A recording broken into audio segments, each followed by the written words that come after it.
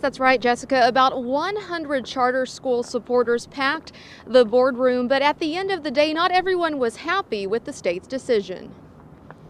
Motion carries.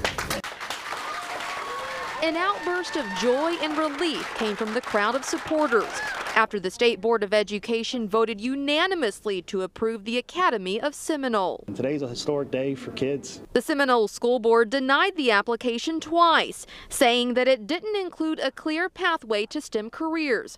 But today, the State Board of Education said the application met all of the requirements. I think when a local solution comes forward with a very important focus on advanced learning and having the opportunities to develop classically as well as with STEM, that is something that we know under state law.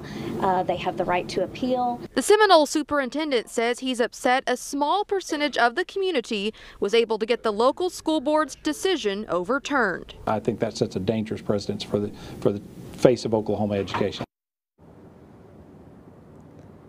And the plan is for the charter school to start classes this August. The plan is to start with 11th and 12th graders, and they're going to be having school at the Seminole State College this August. Reporting live at the Department of Education, Crystal Price, KOCO 5 News.